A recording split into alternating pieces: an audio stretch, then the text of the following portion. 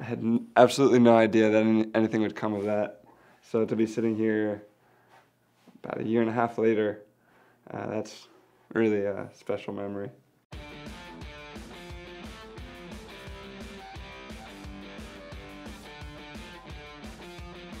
That's me and my dad after the 2017 Rolex 24. I actually haven't seen that picture. That's pretty cool. We just won and pretty emotional. Me and Jordan, this is a throwback. Me and Jordan, we both had our mullets there. And then looks like Detroit Grand Prix. We'd won our 5th straight race of 2017. So that was a really good year. Obviously, that was the last win we had together, which is pretty special to look back on that time we had together in our careers. I love that picture. That was my first Penske experience, getting to drive Simon's Indy car. And I remember thinking to myself how cool it was that I got to drive a Penske Indy car. And like, if nothing else had happened after that, I could check that off my list as, man, I drove a Penske car. And to the team, it probably wasn't a big deal, but to me, that was a huge deal.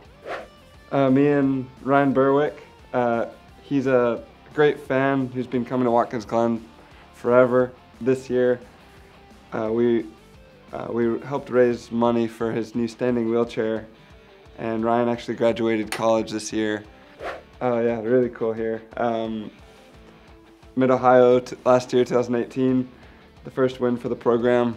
This is an awesome feeling to be able to break the ice for the program, and then obviously becoming the 50th driver to win for Team Penske was a huge honor.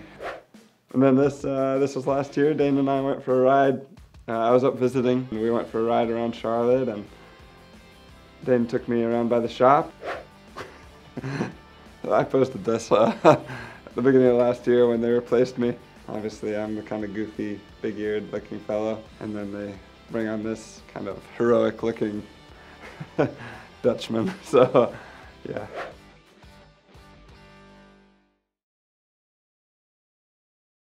Kind of the joke they told me not to worry.